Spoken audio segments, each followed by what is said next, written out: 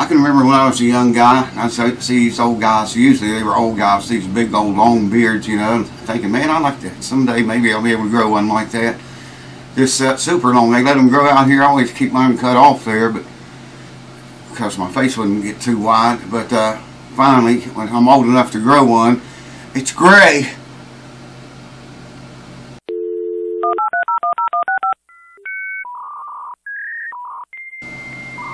Alright folks, welcome back. You remember this guitar? I think if you see the videos in the right order, you're going to see this unboxed. You should have always seen that video before you're seeing this one, if they come at you in the right order. What is that? Martin j40m, I think so it is. You can look it up. They're fairly expensive guitars. He's got this tune. I don't know what that is. I checked it with the meter, and the low E is a C. It's a sharp C sharp. What would that be? C sharp. That'd be B, wouldn't it? I don't know. Anyways, it's tuned that way. I started to work on this the other day. The binding's coming loose on it. And I thought, well, I'm going to make a video and then inspect it. Because I just started looking around here, and I happen to think my CA glue is getting really old. It still probably would work, but I ordered new glue. And I'm waiting on that to come in. But I found something else here that I didn't even see, and the owner didn't even know about this. So I got to repair that too, and I want to get you and bring it over here and show that to you right now. Hold on. Here's what she looks like. Look at the gold-plated hardware, man. And the problem's pretty evident. Now this is worse than it looks. You see, there's binding right here, and it's loose too. See it moving in there? So I'm going to get that pulled up and glued. And probably going to have to heat this to make it fit. And I'm thinking I'm going to have to get glue on both of those, pull them both up there together, and glue them both at the same time. It comes all the way down. Oh man. Right in there. So probably going to have to glue them both down. You know, this little one here is okay. It's only loose right here. But I'm probably going to glue them both at the same time. Then I can just, if I put glue on that and glue it in, and then this doesn't fit up again because of the glue, then, you know, I'm just making more work for myself. If I glue them both at the same time, get it hot, stretch it down there tight, and tape it, it should be okay. Now here's the other problem I found out. Right there. Can you see that? Where are you, man? There you are. Hopefully you can see that binding moving. It's just starting to come loose right there. I think you might be able to see it in the camera even. Yeah. It's not very bad yet, but I'm going to catch it before it does get bad.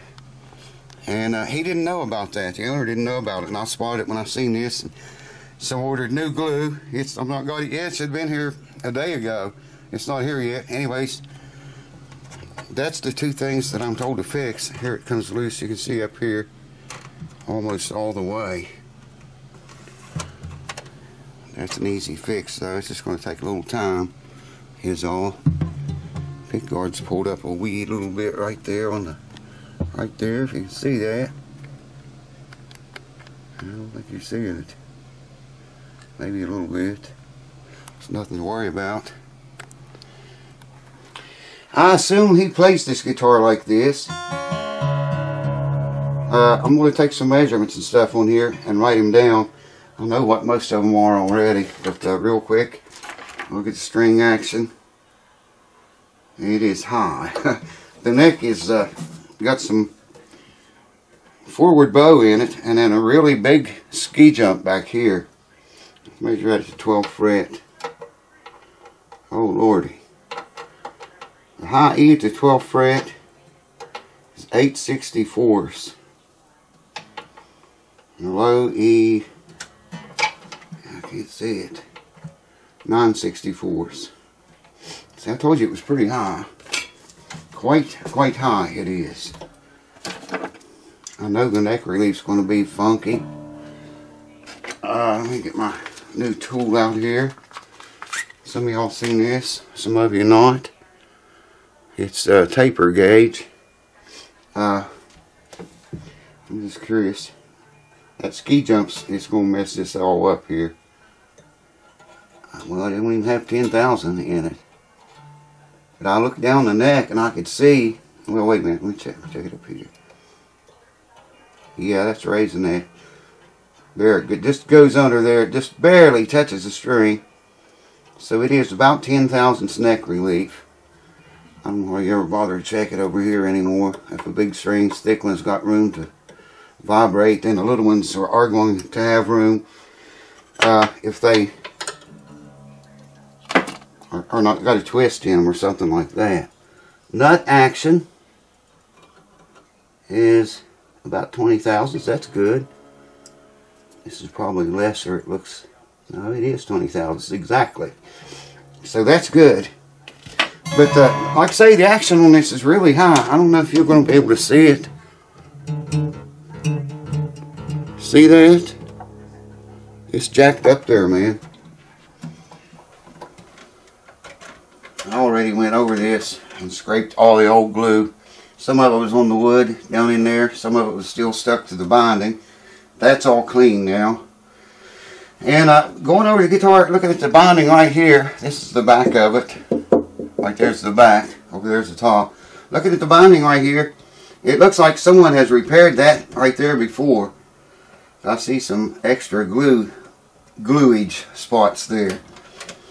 Some of this, I was telling you, I'm scraping the glue off, and I seen what looked like glue on the side of the binding, and I realized, leave that on there, that's finish. And there's places in the finish that it goes right back into and fits perfectly, and you can't even tell it was ever apart. And that's the way it'll look when we're finished. So we want to leave that on the sides the way it is and just glue it back that way. I've already went over this and looked at it pretty close. I didn't see any other places. There again, it looks like, well, that's the same one I was looking at, I think. Yeah. It looks like somebody repaired that before, put some glue in it. At least put the glue in it. It's a nice guitar, man. I can't play it in that tuning. I'm not even going to attempt to. But I do want to listen for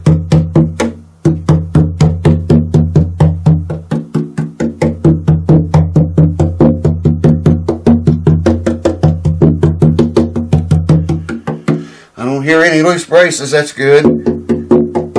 I have did this before though and missed it. I didn't hear them, and it did have loose braces. You guys heard it, some of you. That's the binding rattling where it's loose.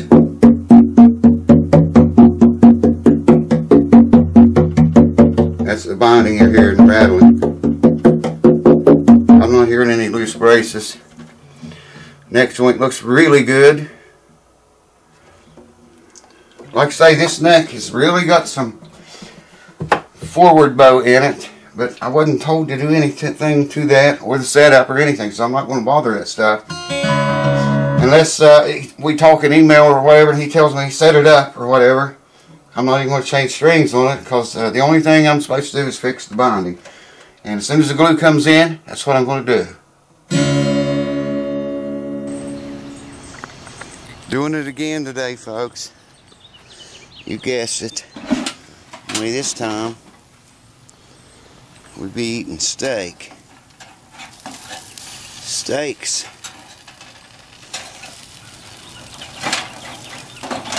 Be eating steaks today.